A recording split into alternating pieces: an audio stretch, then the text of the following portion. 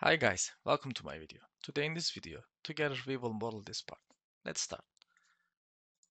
I will open a new part and here in the front plane, I will create a sketch. Then here, drop a rectangle. Here, 110. Here, 300-ish is okay. Yes. After this operation, this will be extruded by 2 mm. And here I will create another sketch and drop one polygon, this hexagon. In our case, make it vertical, give dimensions 10. Maybe I can change a little bit my visual properties to make sure that you see better. And then here, placing something like this. 10 by 10 by 10 from 10 by 10 from the edges, and the length is 10. And the polygon, hexagon effect, 2.5. Let's make it. After this operation is done, we are going to create a sketch on top, and then we will convert this circle. Okay, this will help us. We need that center. We can already here create an axis, select point, and a surface.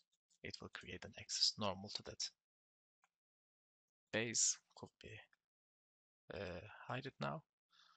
And I will go here, select the 3D sketch. This guy, line, something like this, here, and go from edge to edge. Something like this at the end. You have what we should do, we should combine them. Edges should be combined. Okay, good. This for object is construction geometry. These two collinear and equal. Then this edge should be like this. In fact, we can do it this way. We can say it's 2 point along X. So this two is selected, equal. And then what I will do, give here a dimension 0.5. I created a 3D-dimensional sketch here. In fact, it is a 2D with the help of center, edges, and that's it. We close the sketch, surface, lofted surface, right-click selection manager. This edge is selected. This edge is selected. I created here a surface. Let's see how it is looking like. We see something like this. So we go roll surface. We select on plane. This web operation active. We select to edge. Close this one, and I created here perpendicular to front surface a 2 extending surface. We got here 3 of them. Select 3 of them, knit them. They are one body now, and cut with surface.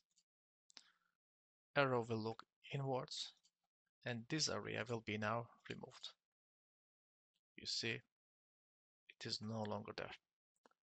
Now features, circular pattern. This is direction.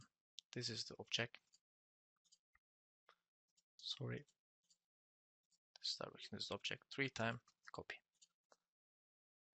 We have it. Nice. If you are able to do it till this moment, model is almost done. Now we have a sketch. We should define pitch. Here 2 times our objects. They are equal. This is vertical. This is vertical, and they are equal to this one as well. The Defining pitch in this side is easy, but this one is not.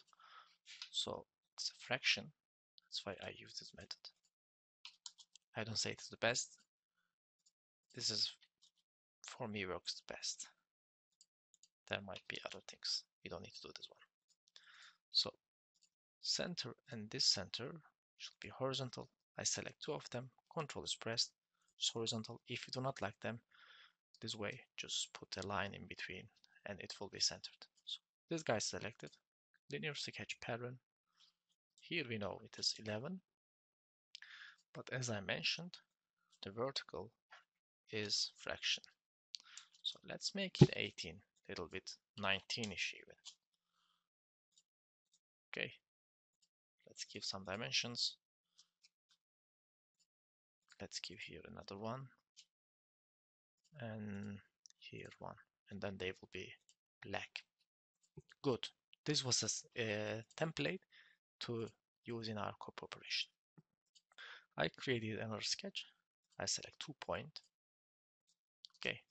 Now I will copy this 2 point across all this plate or surface. Linear sketch pattern. Here 11. Here we make it 18. No, 18 here. 18. Here we have maybe 7 or 6. 6 copy. 5 even. Yeah, 5. Let's copy here. Something like this. It's fine. So points are copied.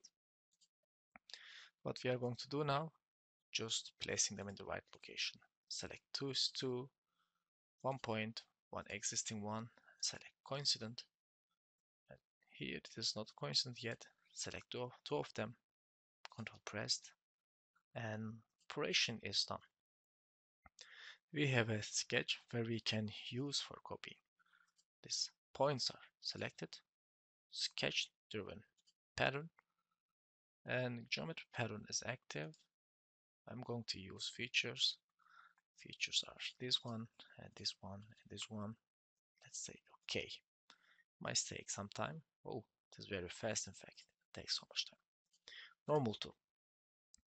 So guys, let's make some cleaning now. Some things that I created here is unnecessary. For example, here we are going to send half of this guy. Okay. From let's finish this one first. Let's do not mix both. We delete this one. Now I will create another sketch and select from here to here. Okay, guys. Select from here to here.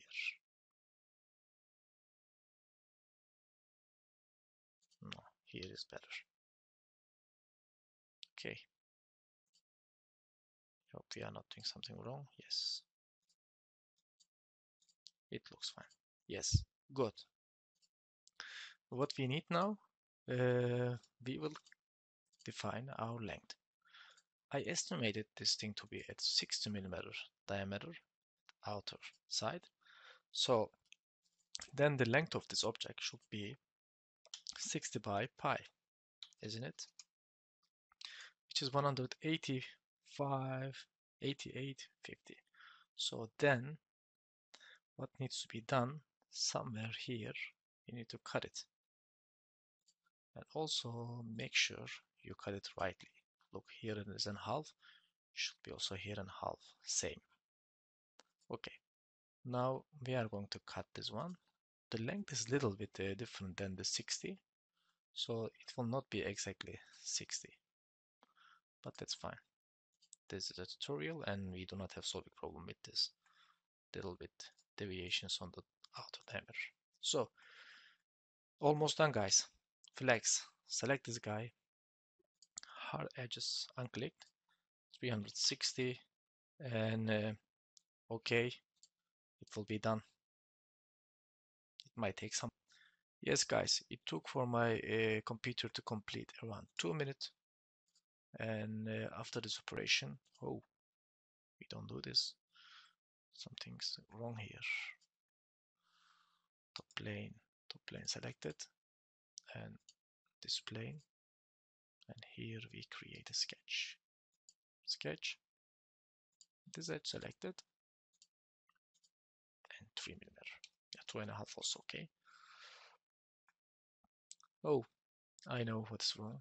Select everything in this kind of things. Always we have this one, and just make 0.5 mm offset. Convert the base to a construction geometry, and 2.5 now. Yes. Flex is not a very, in fact, consistent operation. I always retain to not use it, but sometimes it's very helpful. So at the end here, a chamfer. One is okay, I think. Anyway, then we got this nice model.